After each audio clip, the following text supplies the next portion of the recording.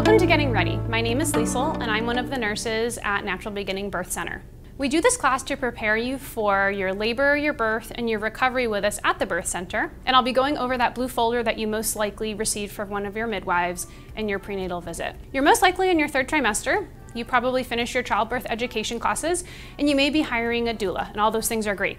It's really important that you fill out all of these consents and all of the paperwork before your next prenatal visit and give them to your midwife. Until these are turned in, you're not eligible for a birth with us because we need everything ready for you and your baby. The first consent is for Pitocin administration. We give you this option to receive a small dose of Pitocin to prevent excessive bleeding after your birth. Most of our moms recover without any issue, but we give you this option because it's an evidence-based way to prevent extra bleeding after your baby is born. Next is a consent for you to take your placenta home after your baby is born. You will need to bring in a cooler if you would like your placenta, and you also need to release this to us through your disposition of placenta paperwork. In addition to the other consent, if you would like to take your placenta home with you, we do have another piece of paper for you to sign given to us by the state of Texas that just says that you would like to take your placenta home and that you acknowledge the risks and the benefits of that.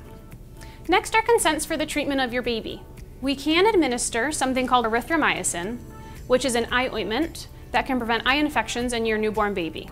We can also administer a small dose of vitamin K, that's an injection in their thigh, that prevents bleeding in the newborn as they are not born with vitamin K in their bodies.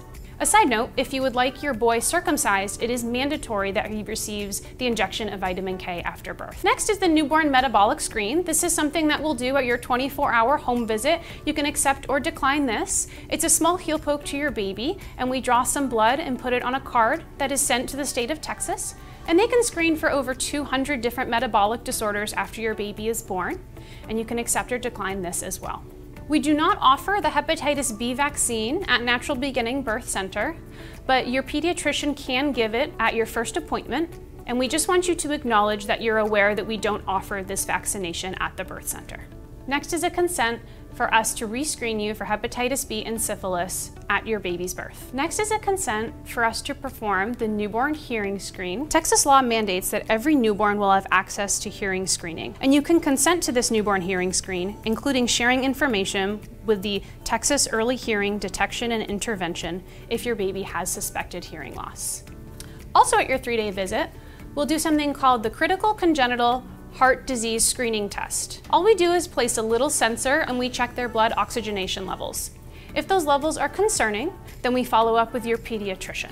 To promote access to midwifery care in the United States, Natural Beginning participates in the collection of statistics from our births, and we submit this to the Perinatal Data Registry, which is through the American Association of Birth Centers, and they take all of this data and put it together and use it to promote out-of-hospital birth and show that it's safe and has good outcomes. We don't use any identifying information, and we do ask your permission to submit this data from your birth to support birth centers and midwifery care. And your last consent with us is for nitrous oxide, also known as laughing gas.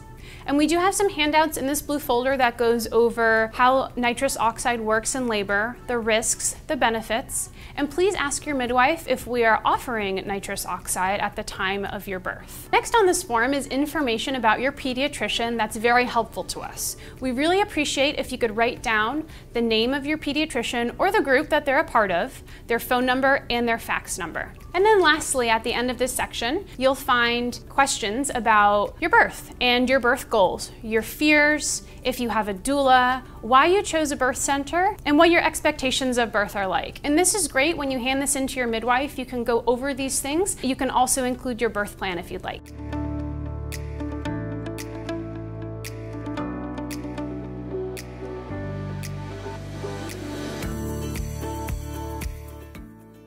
It's really important that you fill this section out.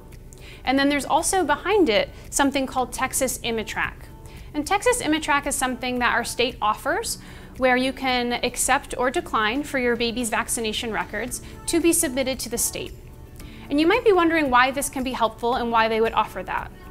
And this is because it can be submitted to your child's school, or if they go to the emergency department, they can pull up those records instantly and check what vaccinations they've received. On the birth certificate worksheet, just some side notes. You will notice that it will ask where your baby was born, the day that your baby was born, and the name of your baby. And it's okay if you don't have those figured out yet, because we don't know when your baby's going to be born. But fill out as much as possible. If you and your partner are not legally married, please let your midwife know at your next visit, because there's a little bit of extra paperwork that we need to do before the delivery of your baby. A gentle reminder that you only call the midwife phone number if you're past 37 weeks. If you're before 37 weeks gestation, you should call the OBGYN North phone number, as you are not eligible for a birth center delivery prior to 37 weeks. That midwife phone number goes to an answering service called MedConnect, where they will take down some basic information, and then the midwife will call you back at your phone number within about 15 minutes. If 15 minutes goes by and you still have not heard back from the midwife, please call the OBGYN North phone number, and that will go to the physician who's on call. It is very important that you do not arrive at the birth center prior to calling the midwife. Unlike the hospital, someone is not at the birth center 24 hours, 7 days a week. So it's really important that we know that you're heading into the birth center so that we can be ready for you.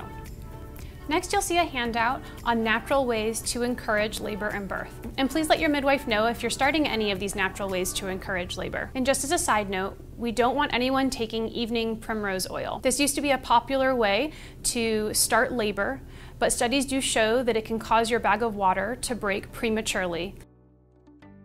And just a side note, make sure that the car seat base is docked in your car and ready to go.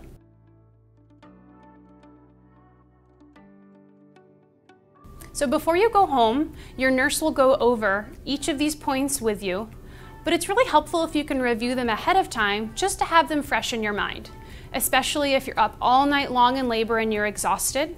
It's nice to already have them in the back of your head. We all want you to have a successful birth at the birth center. But sometimes a transfer to the hospital is what's safest. And so we do give you a handout that goes over what that might look like if we do transfer you to the hospital. One of our jobs as midwives and nurses is to recognize when labor and birth and recovery can sometimes go outside of our safe zone. And we ask that you please respect if the decision to transfer is necessary, and remember that it's just for the health of you and your baby. And I'm very proud to say that our C-section rate for our moms who transfer from the birth center in labor is less than 6%. So just because you're going to the hospital in labor doesn't automatically mean that you're going to need a C-section. Plenty of our moms go to the hospital and deliver their babies with or without an epidural and vaginally. And the last part of your blue packet are handouts on evidence-based birth. And then lastly, we do have a handout that we give you on diastasis recti and some different exercises that you can do after your baby is born to prevent the separation of your abdominal muscles. One thing we want you to know is that if we have to draw any blood when you're in labor, during your birth, or after your birth, we do send it to the hospital across the street. So if you get a bill from North Austin Medical Center a few weeks after your birth, and you're wondering why because you weren't a patient there, it was most likely because we had to draw some labs on you or your baby when you were at the birth center. Next are handouts for when you go home after your baby is born. Don't worry, we'll review these with you before you go home, but it is nice for you to look them over before you go into labor so that you have them in the back of your head. Also, we'll make sure to schedule your home visit that takes place between 24 and 36 hours after your baby is born. And we'll also schedule your 3-day follow-up appointment that will take place at the birth center with a midwife. Thank you for attending the Getting Ready class. I hope this information has prepared you for your labor and your birth with us at Natural Beginning. And from all of us, I want to say thank you for allowing us to take care of your family during this time.